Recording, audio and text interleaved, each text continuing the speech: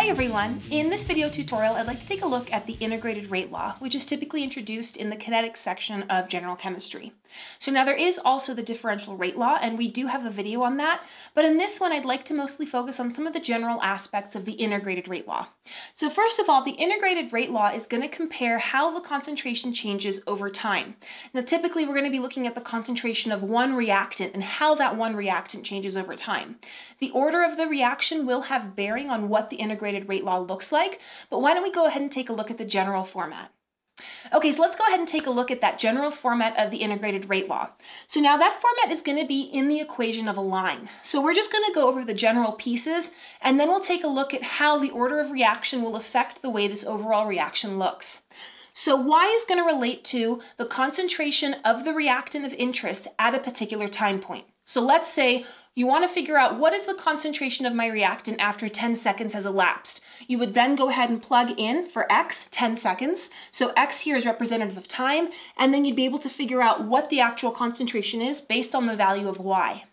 Now the slope, m, is going to be equal to the rate constant k. Now that's sometimes very useful to know, because what they'll do is they'll show you what the overall line equation is for the integrated rate law, and then you'd need to know that the k value, the rate constant, was equal to the slope, and then you can solve problems further. Then over here, B is going to be related to the initial concentration that you have at the very start of the reaction. So let's go ahead and take a look at how the rate of the reaction is affected by the order of the reaction. Okay, so let's go ahead and see how the order of a reaction can affect the format of the integrated rate law. So if we take a look over here, we know we have a zero order integrated rate law if we're plotting the concentration as it is, not manipulating it in any way, relative to time. And you'll notice that here we have a negative slope. So in this case, if you were to take the concentration of your reactant as it changes over time and plot it, you'd get a straight line if it was zero order when you have just the concentration in relation to time.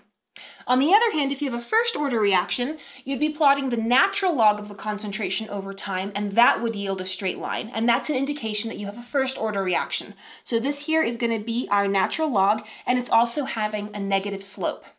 Lastly, you could have a second order rate law, and in that case here you've got 1 over concentration versus time yielding a straight line, and that's going to be indicative of having a second order rate law. The other thing you want to keep in mind is that this here has a positive slope, so it's another way to kind of verify what kind of order of rate law you have. So those are some of the things you want to know when you're dealing with the integrated rate law.